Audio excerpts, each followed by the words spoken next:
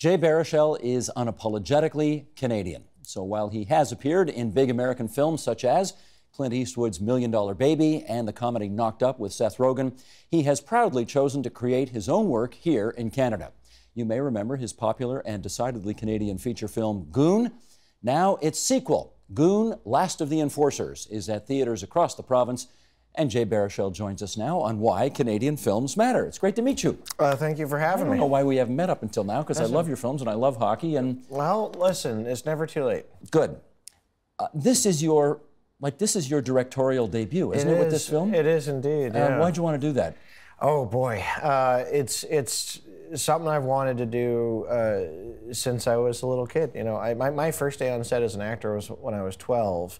At 9 is when I said I wanted to be a director. So even when I started at 12, Mom said to me, you know, you want to go to film school and be a director. Being on set is the best possible film school in the world.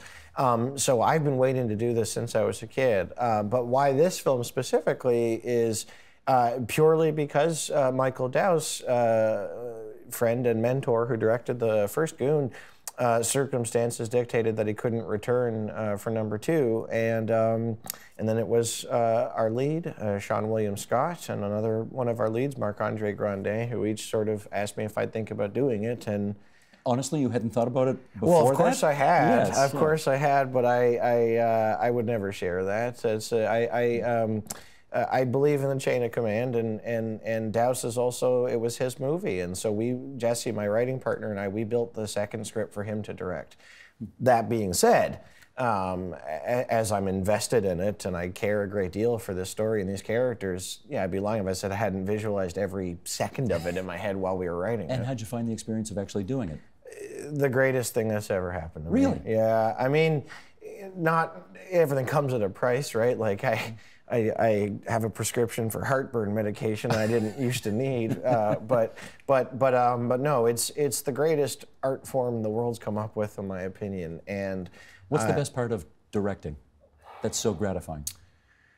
Wow, that's a very good question. I think it's going to sound really hokey, moments when everything hits a sweet spot, when the camera does what you hope it will, and your actors are firing on all cylinders, and you are watching live a classic moment that you grew up watching in movies, you know, since your dad rented them for you when you were little.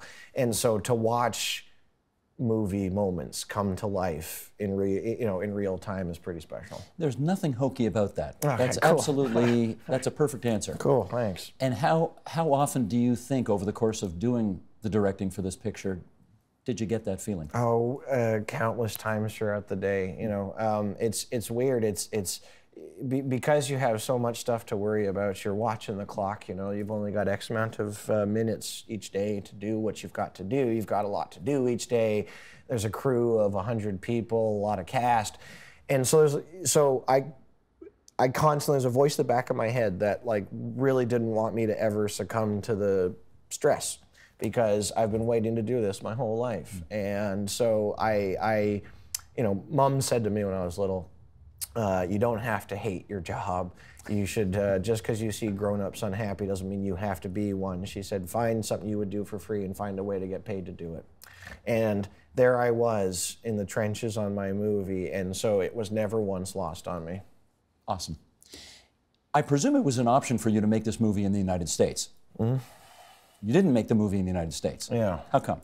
Well, you know, we are, so this is like a U.S.-Canadian co-production, but we could not have made this particular movie in L.A. in the studio system. There are blessings and curses that come with each. So while the big studios have a lot more resources to play with, and money, and yeah, and a much bigger sort of soapbox, and you can reach people in China and all that stuff, which is wonderful. But they're beholden to other masters because they're big, bloated corporate endeavors, right? So even if it's a movie, it's still a $300 million investment, and people watch their money. And so you end up having to aspire to appeal to as broad an audience as possible. And when you try to make something universal, you end up making something for no one, I think. I think that here, we sort of, it's about picking your punches, right? I think we've used interesting metaphor, given what the movie's about. Fair enough. We've used a false metric in this country. We've always sort of said, well, we can't compete with them, so why bother? And well, that's assuming we can't compete in their fight, right? But what's the fight we should be competing in? okay, so every Saturday across this country, there's bar fights happening. There's little men taking down big guys all the time. And that's because they fight their fight. And so we can't crash spaceships into the Hollywood sign like they can, but they can't be as harsh and have as much teeth and come at it with the chutzpah and balls and the handmade, clumsy sort of blue-collar language. Like there's all these sort of things that we can do that they can't because we don't answer to all those masters, right? So rather than trying to beat them at their own game, play our game and win that fight. And this is a movie that has so much soul, and I call it a handmade movie. It's handmade in that you feel the presence of people in it. You know, it's not a cookie cutter thing made just to sort of fulfill some obligation. This is a love letter, a bunch of people's love letters, and you don't really get to make a lot of those in the States when you have to answer to God knows how many investors. Can I see your arm? Yeah. What does that say? That says Ropel, R-O-P-E-L-L. Who's that? That is my mom's maiden name. That is the family that I come from, my mom's side. We've been in Nova Scotia for about 300 years, and Mom was 6 of 8 kids, and that name will not last much longer. And so it was my sort of tribute to my granddad and to my mom. And your granddad, because he Robert Ropel was a hero. He was a very, very mild-mannered man, God-fearing man who also was a career gunner. He was an artilleryman in the Royal Canadian Armed Forces for 30, 40 years. Left Canada in '39 to fight the Germans. Made it back alive, and then as soon as he got home, re-enlisted to fight the Japanese. Was in the first UN peacekeeping mission in Cyprus. Responsible for cataloging a great deal of the artifacts of the Canadian War Museum. I'm very, very proud of the family I come from, especially my mom's side. And the reason I asked you all this is because, and you tell me if I'm overreaching here, it seems to me you have a lot of reasons to feel very kindly towards Canada. I do. Not the least of which is where you're from, who your people are, that's it, what the subject matter of your movie is, the fact that it's so uniquely Canadian. Thanks. The Americans probably couldn't figure out how to make that kind of movie down there anyway. I don't think so. So I'm wondering if that's all part of the stew that leads you to conclude that 100%. Okay. You know, I don't mean to compare filmmaking to soldiering because one allows us the right to vote, one entertains us. So, but like this is my, you know, it's a lump in my throat that I never went to the Royal Military College in Kingston. It was never in cadets, never did any of that stuff. Unlike everybody else in the family. Most of my mom's family, I always felt like I didn't pull my weight in that respect, and so. But you're putting us on the map in a different way. So I'm trying to do. Good. I want to ask you a bit of a, I know this is a hockey movie, but let's do a baseball metaphor here. Here's a bit of a high, tight fastball. You ready? You hear this all the time. Yeah. English Canadian movies punch below their weight. Yeah. Do you think that's true?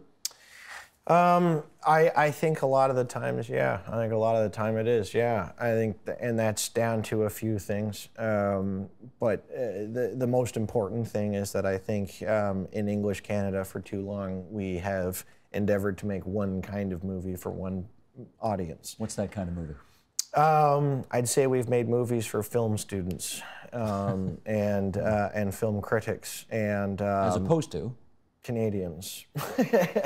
You know, that's kind of what I like to say is like we don't make Goon for Montreal and Toronto and Vancouver. We make Goon for Calgary and Halifax and Winnipeg and Hamilton and Barrie. You know, and I think that it can't be overstated the cultural repercussions of not being able to see yourself reflected in your own cinema. You know, that we are English Canada is yeah, we're definitely lacking in that, and I think that until the average guy in Calgary sees and hears himself and his friends and his family in the cinema and 100 feet high and looking as slick and sexy as the Americans next door look, until that happens, we will always be punching below our weight. And that's down to what I call the Avro-Arrow effect, which is throughout our history, we have been kneecapped as a people by a minority of people here who have stood to benefit from the status quo maintaining. And that's a reference to what? So the Avro-Arrow, you know, I remember my granddad sitting me down at the kitchen table when I was 4 years old, and he was getting choked up telling me the story of, like, you know, for those who don't know, the greatest fighter plane that never flew was the Avro-Arrow.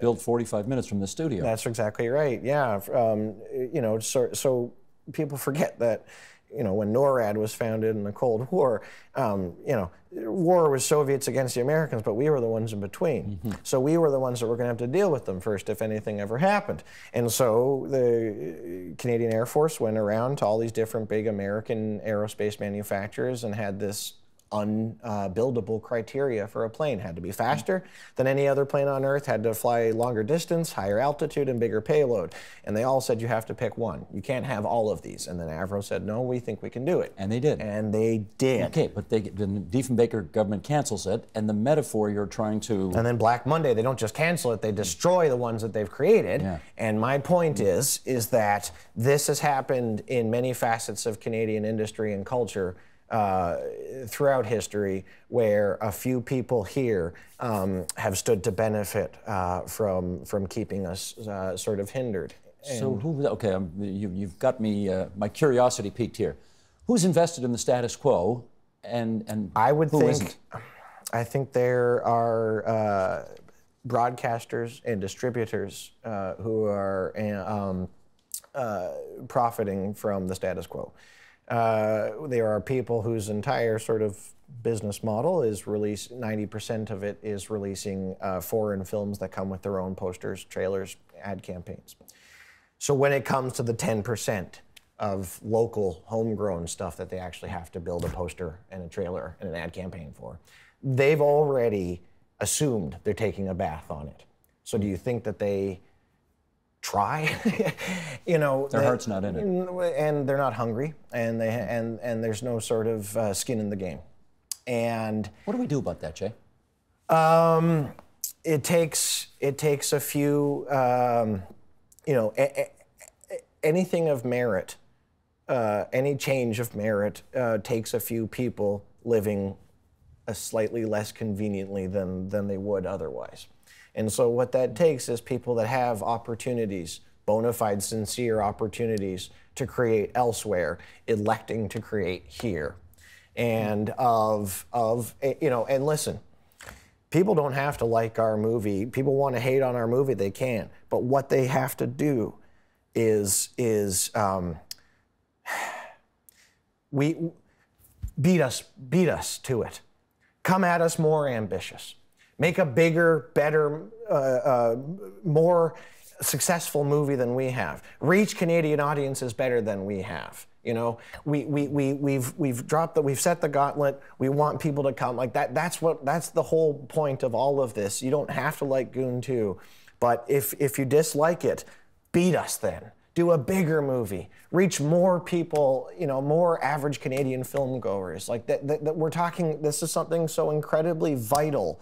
You take it for granted. You don't realize what it's like, You know, I don't think they quite realize what it's like to go to a movie theater your entire life and never see a movie that takes place in your country. And when it does take place in your country is usually a stand-in for a big American city. Yes, it is. That's how much you hate seeing that? It bums the hell out of me when movies that are, you know, for all intents and purposes are Canadian. They sound Canadian, look Canadian, are made by Canadians, clearly and paid for by Canadians. And then someone takes their wallet out and there's American money in the wallet for some bloody reason, you know. So yeah, I dream of a time where it's not just about combating the brain drain. That's one part of it. It's also about like making this the place that people come from elsewhere to want to create. How much did the first Goon movie cost to make? It depends who you ask. I think it's like all told us around 10 million Canadian. How much you make? That I'm not allowed to talk about. Read, that's proprietary information? Yes, it is. You made it back, I presume. Well, I think so, yeah. In spades? Yeah, we did pretty good, I think. Well, that's my point. I mean, you've demonstrated that you can make not only fun movies, but profitable movies. Well, that's the thing, and Trailer Park Boys has shown this above and beyond. Now, there was nothing ever aspirational about that show. Like, there was not this sort of, when people, so go back to the example I just used, when people put American money in a wallet, that's this servile hope that maybe one day we might increase our chances of being on the shelves at Blockbuster, right? And that keeps us down. Trailer Park Boys didn't give a shit about any of that. They just made their show, and people loved it. We fell in love with it, and we kept falling in love with it. We fell in love with it so much that Ireland heard about it, and Australia heard about it, and America heard about it, and the UK heard about it, and now their tours are sold out whenever they do their live shows across the states. Like we can make stuff. We've done it in music. We've done it in sports. It's this weird thing where in cinema we refuse to see ourselves as a big deal audience. You mentioned sports. Yeah. I'm going to steel myself for this part of the discussion, okay, Jay? Okay, I guess we got to do this. Can we please see this commercial for a certain hockey team that I believe plays in Montreal? I've heard something about them. I don't know very much about them, but I understand they've won a few Stanley Cups along the way. Roll it, please. That's what's up.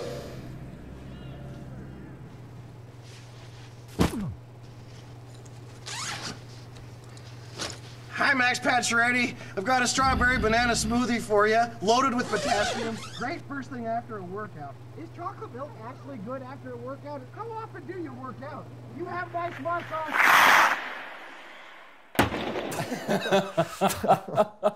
How much fun was that? That's the best. Yeah, isn't that terrific? That's the best. That's a pretty fun 2 days of shooting. You're a Montrealer originally. Yes, sir. But you live in Toronto now, I do now, Jay. yeah. So can we talk about this odd affection you still have for your former hometown hockey team? And is there anything we can do about this? I mean, if the Leafs can somehow win 12 Stanley Cups in my lifetime and catch up to us, You're a maybe. cruel son of a... No, absolutely not. No, I have a great affinity for Toronto. I really do. I think it's an awesome town. A lot of my best friends in the world live here. I'll be here for a very, very long time. I will never root for a single Toronto sports team. You know what?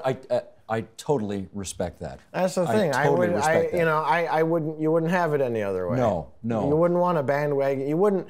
I can't respect a Leafs fan that becomes a Habs fan, nor could a Leafs fan respect a Habs fan that becomes a Leafs fan. It's impossible. It's impossible. And yet, if you think about it, some of the best players and/or executives have played for both teams. I know. Isn't that shocking? Like from Frank Mahovlich to Ken Dryden. Yeah, no kidding. No, that's our country. Red and blue on Saturday night is our country. Very fun. So, you've been to Montreal Canadiens hockey games in Toronto. Yes. What is that experience like walking into the Air Canada Centre with a Habs shirt on? Oh, it's fine because there's like 50% of the stadium's red. That is true. That is so unfortunate and so true. That's the thing. It's like people, for a few reasons, there's like two things. Habs it goes back to the original six thing when you had to pick one of two teams. So there's like Habs fans across the country. Plus, there's two big Anglo diasporas that happened in Quebec that sent a great deal of Habs fans into the 416. So we're fairly well represented in most games I've gone to. Gotcha. Let's just finish up on this. Your favorite Canadian film of all time? Oh, that's an awesome question. I would say it'd be Videodrome would be up there. Cronenberg? Yeah, Cronenberg is like, I worship at the altar of Cronenberg. I think like he's, yeah, he is the first artist that I heard when I was a kid told me that, not personally in interviews, I mean, but he was the first artist I'd seen in interviews that was from here who said you could do it here. You know, everyone else had kind of bailed, and he was the first one I noticed that didn't. So Videodrome is incredibly important to me. I would say there's a movie called Junior, which is a movie about, it's a documentary about 1 year in the QMJHL, and it just follows a bunch of junior hockey players in rural Quebec, and it is just like nothing else. And you don't see a single minute of hockey in that game. It's just the kids and what they're dealing with, hearing from their parents and their coaches and getting contradictory advice and all this different stuff. And then, damn. No, because there's a whole bunch. That's two. That's good. There's two, and then I'll say Goon Last of the Enforcers. Why not? Plug the new one. Plug the new one. I can't tell you how disappointed I am in this interview, because your reputation for profanity precedes you, and we heard one minor league swear word and one sort of, you know, borderline religious profanity. I put and on that's my about good it. shirt. I'm in TVO mode, man. I want Best behavior. That's it. Exactly right. Got it. Jay, we wish you great luck with the new movie, and we thank you so much for coming in to TVO tonight. Thank you for having me, Steve. It was lovely to be here. Pleasure. Help TVO create a better world through the power of learning. Visit TVO.org and make a tax-deductible donation today.